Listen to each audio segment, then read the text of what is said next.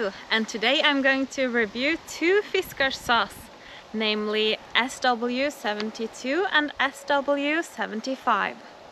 This is the SW72. The saw blade can be slid into the handle to make it really compact and practical for hiking and such. As you can see, it also has a clip on the back, which is great for attaching it to your belt or backpack. As the clip is mounted on the blade rather than the handle, using the clip also makes it impossible for the blade to slide out. The orange plastic on the handle is softer, making the grip a bit more comfortable. A downside with this one, however, is that I could not find any replacement blades. So if you need a new blade, you will have to buy a new saw. I will now demonstrate how to use the saw. On the blade you can see a marking telling us that this is a pull saw, meaning that you should use the most force when pulling the saw towards you.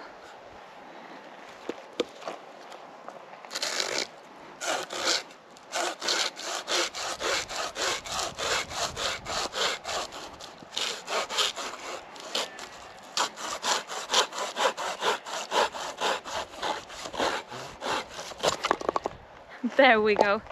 It was not the most effective saw, but it does a decent job and is a good tool for its size. This, however, is the SW75. It has similar functionalities to the 72. The main difference is its bigger size and coarser serration. Similarly to the 72, it is a pull saw.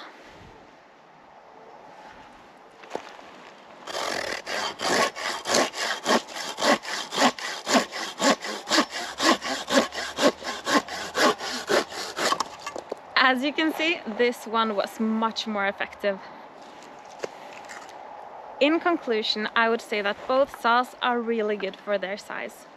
If you do have room in your backpack, I would opt for the SW75. Thank you so much for trying these saws with me. This is a new channel and we plan to review a lot of different products here. Everything from these saws to computer graphic cards.